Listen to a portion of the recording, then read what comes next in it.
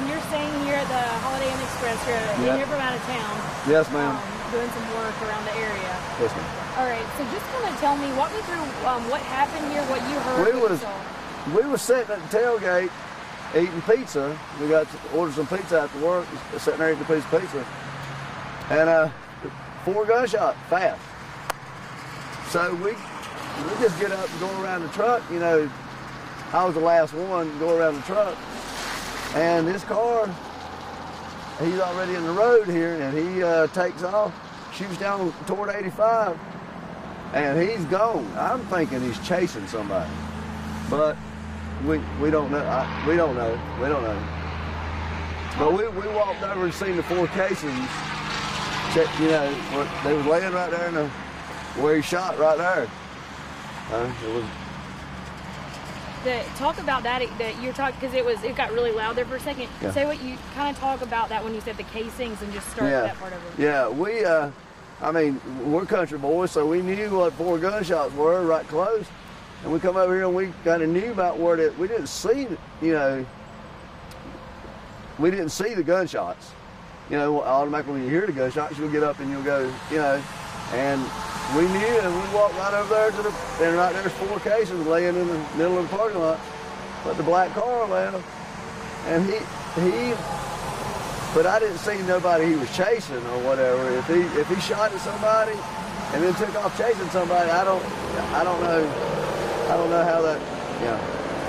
Did you see, did the bullet, was there bullet holes anywhere? Did they actually? No, I mean, that's what we knew there was no bullets coming our way, and you know, nobody else really even knew about it. Heck, the people at the front desk didn't even know about it or whatever. Ain't nobody reported nothing. So he was firing into the parking lot area? I think, no.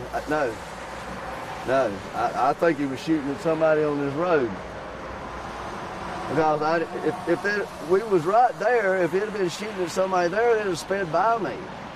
Right? Wouldn't you? If you get shot at, you're going to go faster. Didn't nobody come by us in the parking lot. Go ahead. Did it scare y'all? Were y'all frightened? No. We're country. Everybody has guns, you know what I mean? Hunt, whatever.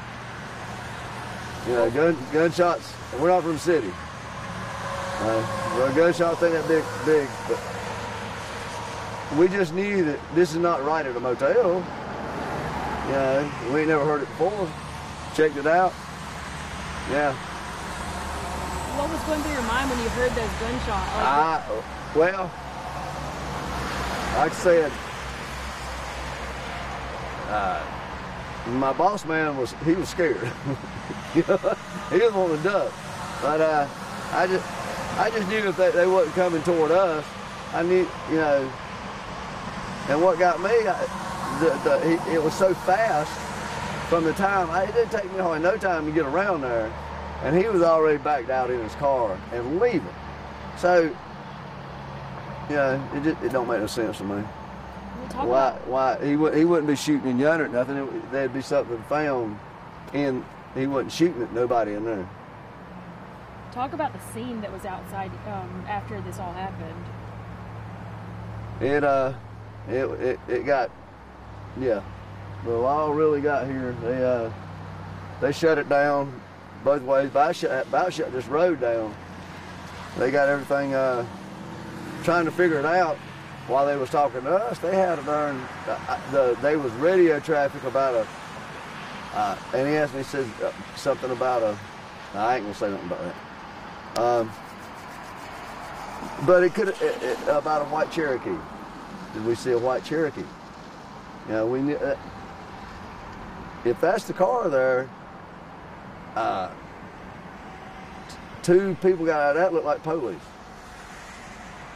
But the way I understand it, they're bail bonds. So we don't know. We don't know yet. They're not going to tell us what the deal is. All we know is what we seen that car, the 4 shots in the car leaving. And it was a black car and the car left. Oh yeah. It's just like that. It's exactly like, you know, Nissan Maxima, the most popular car in the world, a black one too. White ones and black ones, Nissan Maxima, most popular car. A lot of them. So, but the car that left here right after the gunshot sped away was exactly like that one right there.